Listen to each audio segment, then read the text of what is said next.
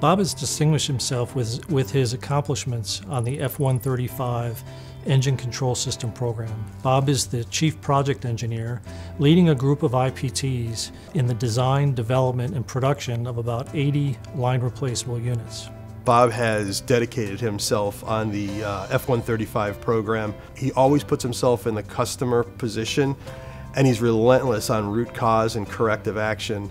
That passion that he shows, it's really a pleasure working with Bob, knowing that we have some of the most sophisticated equipment on some of the sophisticated aircraft, and Bob will always do his best to make sure that it is going to operate and be perfect quality out the door. And it's contagious to the rest of the team. He understands what the customer is looking for, and then we'll gather the team together to create that clear and concise answer. And he's also big on sharing the knowledge, so he doesn't really shy away from the teams sharing information for one another. I think that's what UTC is about. Primarily, I do the F135 control system. I literally own all the technology in the whole control system.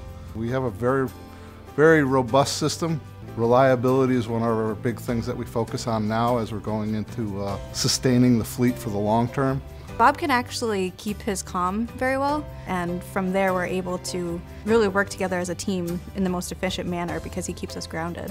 Well, I love the technical problems. That's what I do. And I like leading technical teams. We have a lot of great engineers, and the first part of solving any technical problem is pulling a good team together so that you can get it done.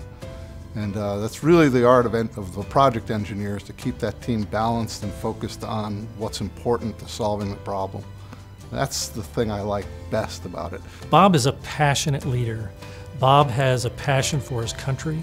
He has a passion for freedom. He has a passion for our military and in the programs that we have in progress to support the military.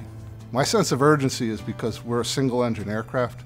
Safety is number one, and if I have an issue that might affect those guys flying the warfighter, we got to get that out to them as quickly as we possibly can.